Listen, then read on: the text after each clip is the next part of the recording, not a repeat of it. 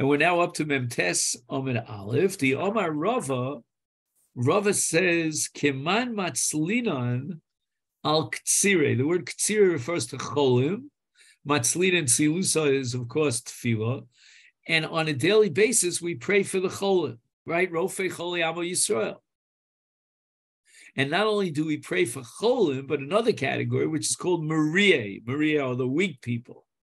Says Rava Keman, these tefillos reflect the shita of Rabbi Yossi in Masechet Rosh Hashanah Daf Tezayin Adam Nidon B'chol Yom. The Chacham disagree and hold that the judgment of a person is on Rosh Hashanah for the entire future, not on a daily basis. But if you hold like Rabbi Yossi that a person is judged on a daily basis, then on a daily basis we're going to pray on behalf of the weak and the ill. Now, the very fact that Rava in his language differentiates between Ktsire, which are real sick people who are, laying in bed with high fever, and Maria, the weak people, Shmami, no, what's the difference between these two categories? Well, the answer is Ktsire Mamish. These are real cholim, like we said before, they're laid up in bed. Umari are the Rabbanim. They're not really cholim. They're weak because of Torah Matesh's Kocho Shel Adam, Mirov Limudam, and we should be mispal for them on a daily basis. Not in the bracha of Rifa'enu, because these are not cholim, but in the tefillah of Al Pleitas Beis Sofreim.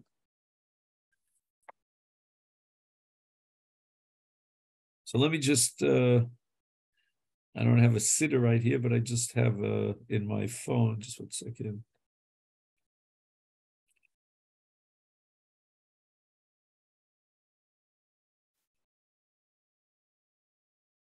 So we have here like this. In Rifa'enu,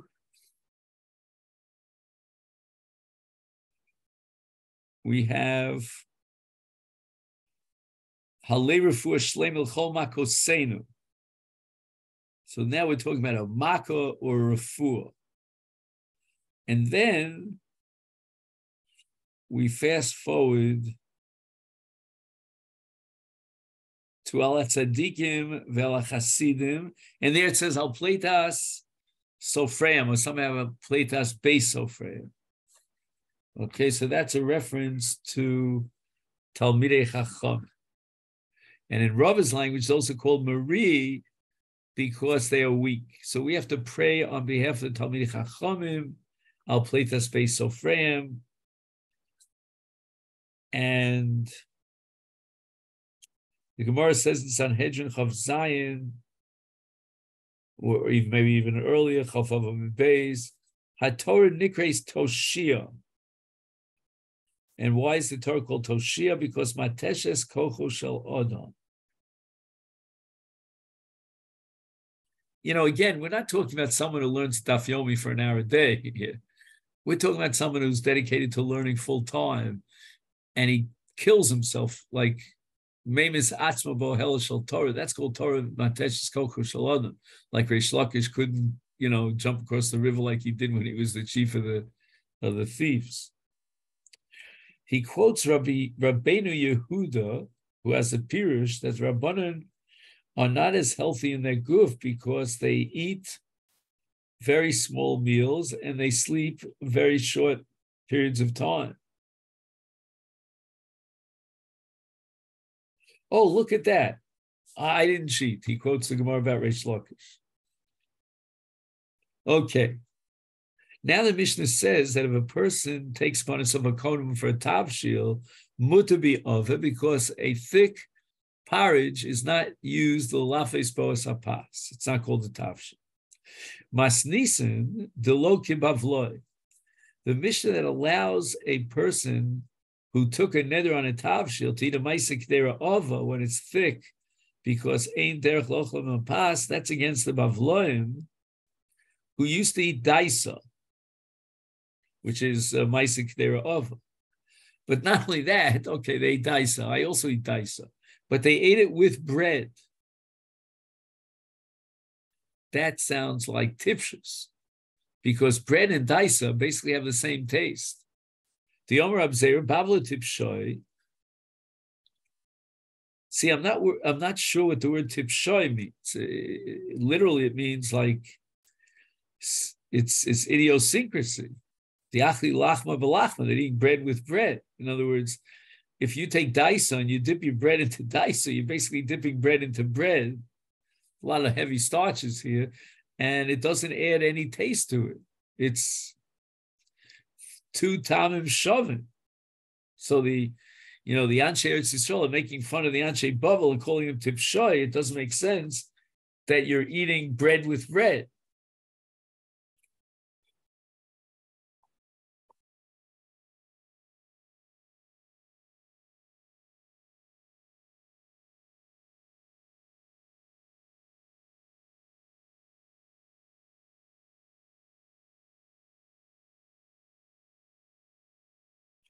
All right. I mean, he quotes the Marsha, doesn't really help me much. That what's the tipshus here of the Anshe Bavel, as they're accused by Anshe Yisrael, is the fact that they eat dice as if it was the main course. I'm sorry, the other way around.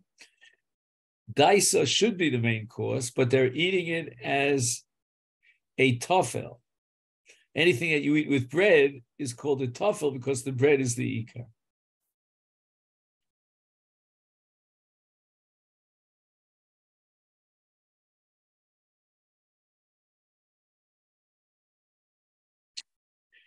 Now he quotes the Tiferes Tzion. I'm not familiar with this. That what's the tipshus of Bnei Bavel? She'ein mekomam or hachachma v'torah hamachaya es baleha. So if you live in a physical, mundane world without being connected to Torah, then you need extra chiyus, kihem chayin, because the Torah gives you a life force. And lechem is a great source for life. A lechem yichya adam, so therefore they eat bread and bread, daison and pas. Omer Rav Chizda, de mishalahon lahalein nakdoni de hutzal. Why don't we ask the people who live in Hutzal, who are apparently feinschmeckers, they're very careful about what they eat. And this is the question we want to pose to them. Hadein daisa heichad male lemichla. How do you eat daisa? And here's the suffix, A or B. Dechiti belachmi dechiti, and desori belachmi desori. That's possibility number one. So if you make daisa from wheat, from wheat flour, then you eat it with whole wheat bread. If, on the other hand, you make your daisa out of barley flour, then you eat it with barley bread. Oh, Dilma, no, let's get a contrast of tastes. Dechiti, a daisa that's made of kemachitim, you should eat bisaori with barley bread. Udisori, and a daisa that's made out of barley, bidechiti, you should eat with lechem asui mikemachitim. So in the note here, based on the Marsha, he says that what's the suffix of Rav Chizda?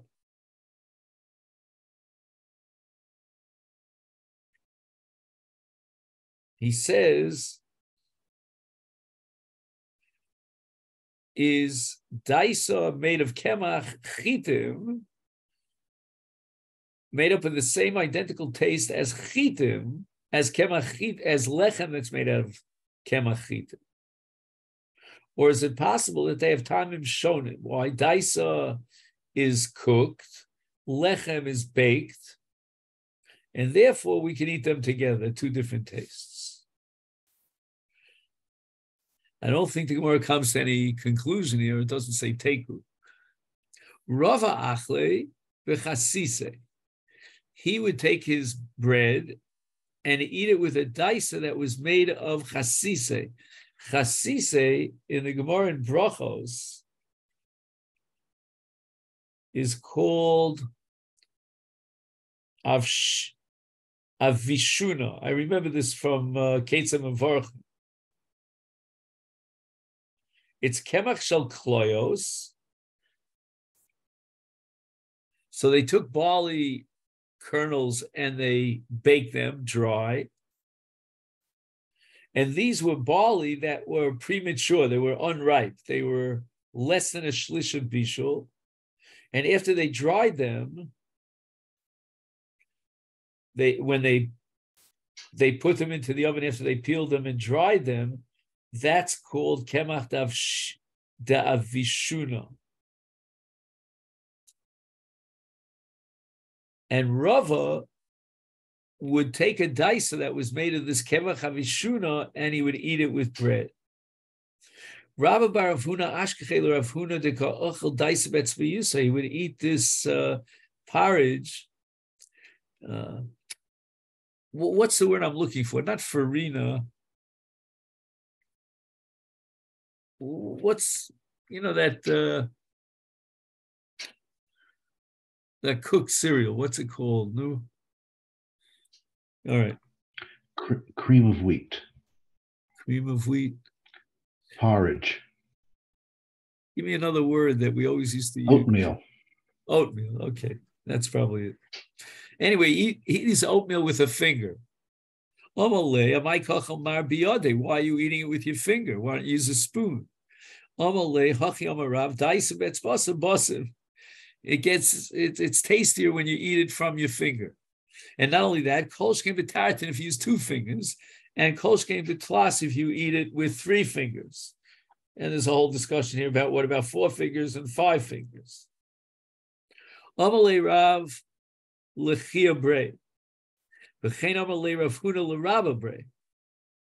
So each one of these Hamoraim respectively told his son, Mizamnin loch lemechel daisa. If they invite you to eat oatmeal or farina, then pick up your skirts and run a whole parsa, ad parsa.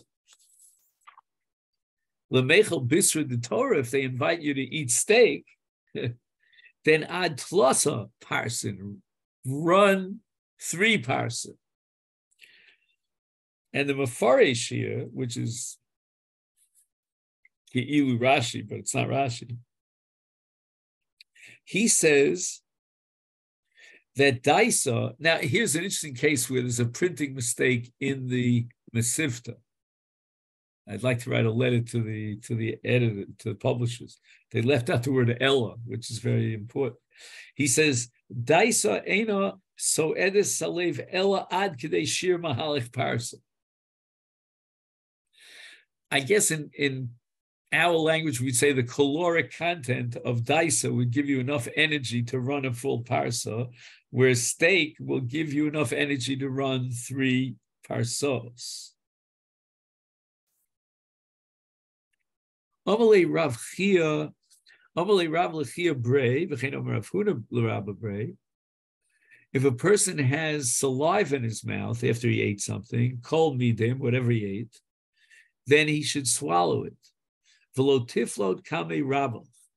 This is a very severe isur if you spit in front of your Rebbe. It's eina lefi chvodo.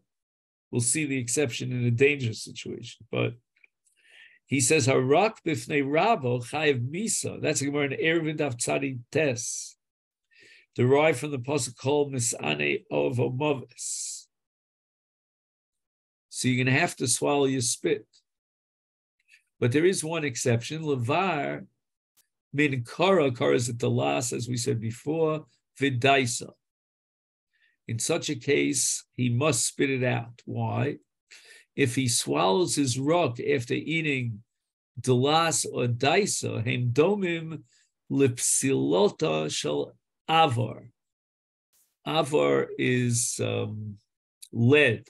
So it's like a a wick that's made of lead. And that has to do with the Gemara in Sanhedrin about how we kill a person with strafe and mitzvah strafe. Anyway, so these are things that are kashim leguf. They're not easily digested.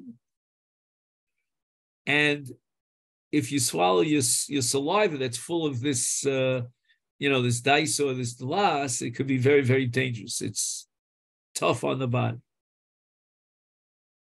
Afilu kamishvar malka, not only in front of a Talmud Chacham, in such case would you spit, but even in front of Shvar Malka, that's a pseudo name for Shmuel, plot. You should spit it out and not be embarrassed to do so. Lefisha yesh b'hem sakonas nefashos.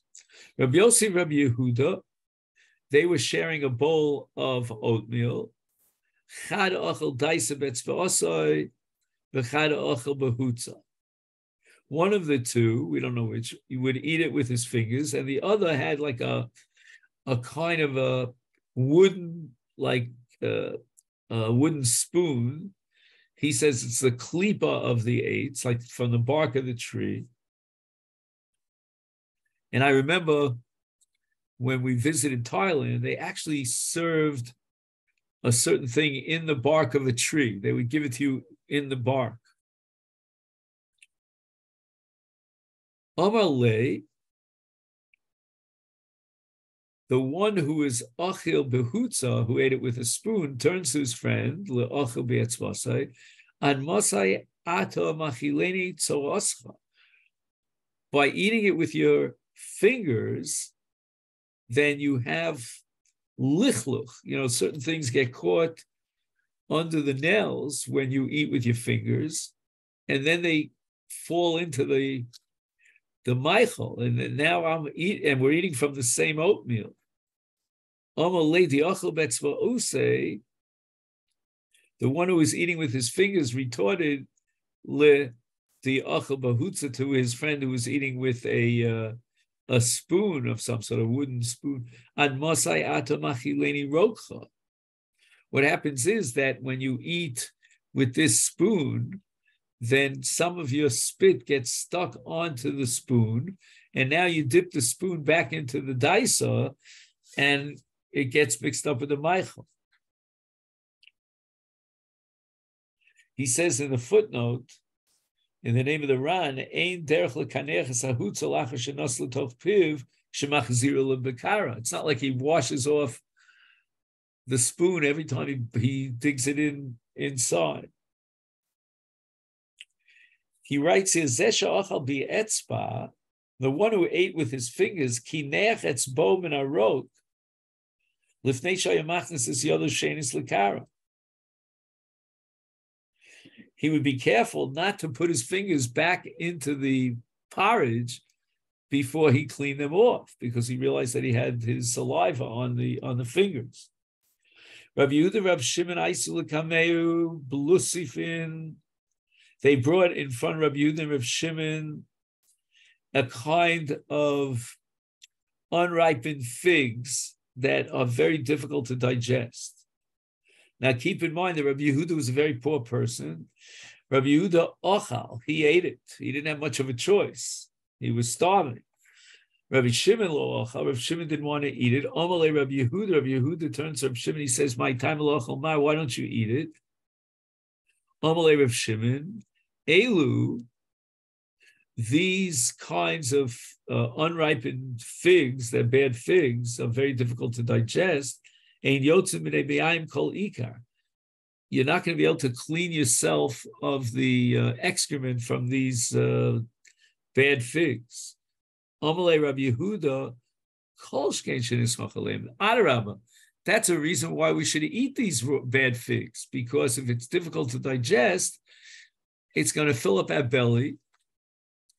And lemachar, we won't have to eat tomorrow because we still feel satiated from yesterday's food.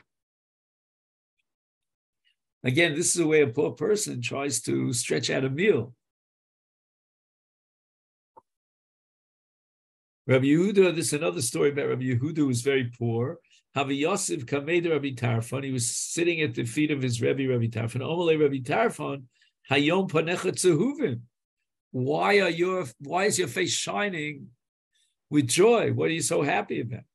Amalei, Rabbi Yehuda responds, Emesh yatzu avadecha lesada. Yesterday, your servants, because Rabbi Tarfon was very wealthy, lesada, they went out to the fields. Ve'viulon, when they brought back from the fields, trudin, which we said before were beets.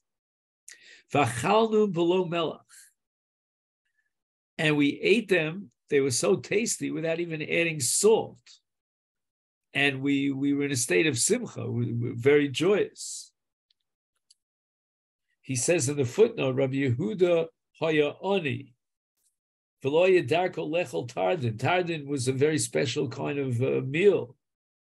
And therefore he was very happy on that day that from the Avdei Rabbi Tarfon, they brought him tardin. And heiru panov, his face lit up. Now, the Ein Yaakov adds the following, that this kind of a food, tardin, is almost a laxative, and it causes shilshul. And as we're going to see later on, Rabbi Yehuda was the person who waved the flag of constantly cleaning out your body from excrement. The im achalnu b'melach. If we would have had salt to add to the beets, then kol shkein shayu panenu tzehuva. Now, as far as I remember, when you make beets, it's more sweet than salty, but I think it has a combination of salt as well. After my wife is asleep now, but in the ingredients. There was a Sarah Nachris who was suspicious of Rabbi Yehuda. Mora, you give decisions, you hand down decisions in law for Rave, and yet you're drunk? Because she looked at his face and she saw that he was just red as a beet. He was very happy, but she attributed to the fact that he was drinking. So this is a possible Chil Hashem, that a rabbi is issuing verdicts and decisions when he's in a state of drunkenness. Hamalei Rabbi Yehuda says, Hemnusa bidi. I'm taking an oath, be'emuna, that you should have faith that what I'm telling you is that he isisa. And he says to her the following, Ita imna, you think that I drink wine? If I taste Kiddush on Friday night, Havdalah on Motzi Shabbos, Dalid Kosos on Leil Pesach, I get so sick because I'm not used to drinking wine that Chorgani Tzidi, I kind of wrap my head in Sudarim, in kerchiefs, from the headache that I get from drinking wine. And this lasts me on Pesach Hadatzeres for almost 7 full weeks. I have headaches because of the Dalid Kosos that I drink on the night of Pesach. Ella, if you're asking me why does my face shine, that's because of my chachma. As the pasuk says in Koheles, chachmas adam toyer panecha. Now, all of the Mefarshim ask, why is Rabbi Yehuda boasting about his chachma?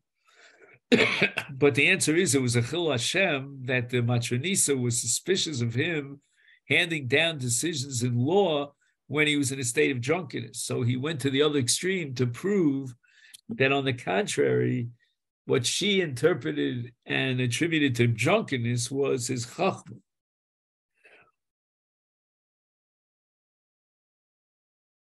All right, he doesn't quote. There's a lot of chasidus here on this pasuk. Amalei Ahut Stoki. The Stoki would always try to undermine the Jewish people and especially their leaders. So he says to Rabbi Yehuda, "Panecha domim, you are so shiny.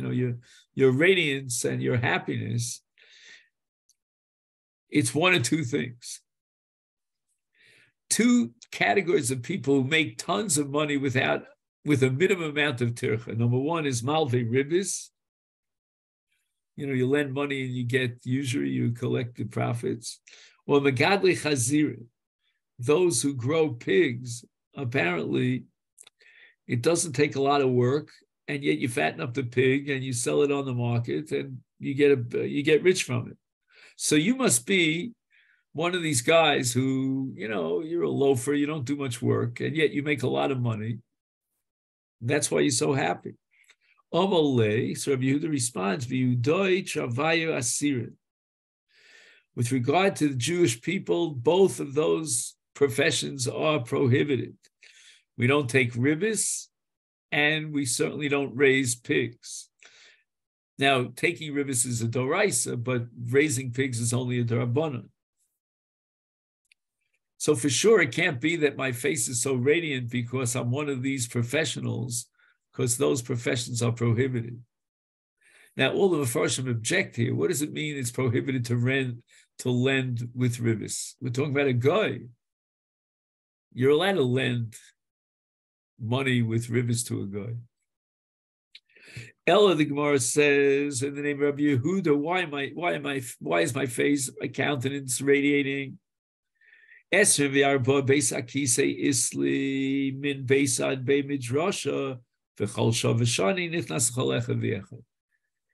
my walk, my short walk every day, or maybe a few times a day, from my house to the Beis Medrash where I learn, I pass 21 bathrooms. I'm sorry, 24 bathrooms. And he enters into each bathroom. What does that mean he enters? He goes into the bathroom to check whether or not he can defecate. In other words, a person who constantly cleans out his system will have a clear head and a radiance of countenance. But when you are constipated or whatever, then your face gets darker. Rabbi Yehuda kad ozil be midrasha shakil gulfa al kasve. When Rabbi Yehuda went to the Beis Medrash, he threw over his shoulder what we call a kankan, and he would take it with him to the Beis Medrash, and it would serve as a chair for him. It was a large kind of receptacle, and he could sit on it. And this is l'chora not l'fi chvoda. Omar, but he would declare gedola malacha shemechaberes es ba'aleha. Tova gedola osa malacha. Ubeschusa yesh li al mala sheves.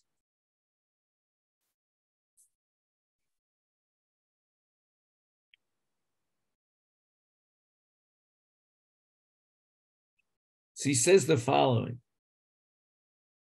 The Gemara in Kiddushin Adaf Ayin has a detailed discussion about certain malachas that are osur for Talmid Chacham to involve himself publicly. However, this malacha is called Masa Kalim, what we call in modern Hebrew Sabal, a schlepper.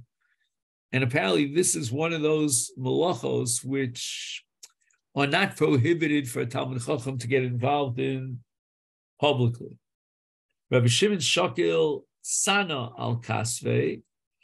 Rabbi Shimon would carry a basket on his shoulders. Omar Gedol Malach Shem Chaveres Baleh. The base of Rabbi Yehuda, the wife of Rabbi Yehuda, Nofkis, she went out to the market, Naktis Amra, and she purchased wool of the Glima de Hutve, and she wove from this wool a very important kind of cloak, a very magnificent cloak. Kadnofkas l'shuka, when she went out to the market, michsayabe, she would wear this cloak. The kadnofik Rabbi Yehuda l'tzluye. Then, when she was home, it was Rabbi Yehuda's turn to go out to the Beis HaKnesses and daven, and he would wear the same cloak. So basically, he and his wife shared the same cloak. That's how poor they were. Havamikase umatzle. He would wrap himself up in this very beautiful cloak, and he would daven. V'kad mechase be.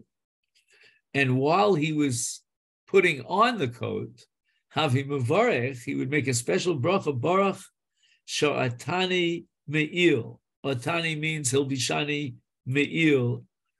And he was so thankful to the Ribono Shalom that he had the opportunity to wear this beautiful cloak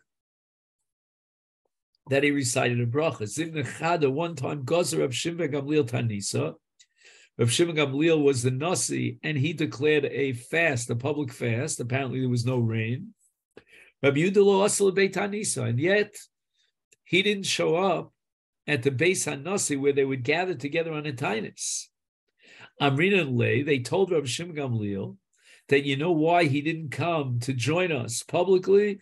Dilo Isle Kisuye. He's basically naked. He has no clothing to wear. Shadar Le Klime, so Rav Shimon Gamliel sends him a cloak. Velo Kibel. But Rav Yehuda refused to receive it.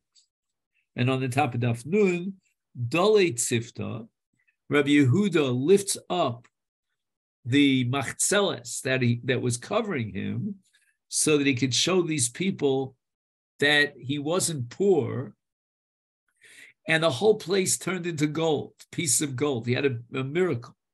And he tells the shliach of the Nasi, Chazi mai ika, take a look at how wealthy I am. So why don't I show up with all my wealth, and the people think I have no cloak to wear and I'm naked, and if I didn't show up, miu lo nichali dishani bahade alm. I don't want to benefit in this world from physical pleasures. And this is called maisen nisim. A person who doesn't want to enjoy the benefit of a miracle is Rabbi Yehuda. And he didn't want to benefit from a miracle.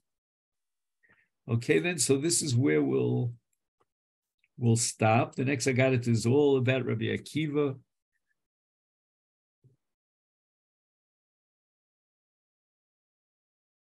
And I'll bid you a great day. Thank you so much.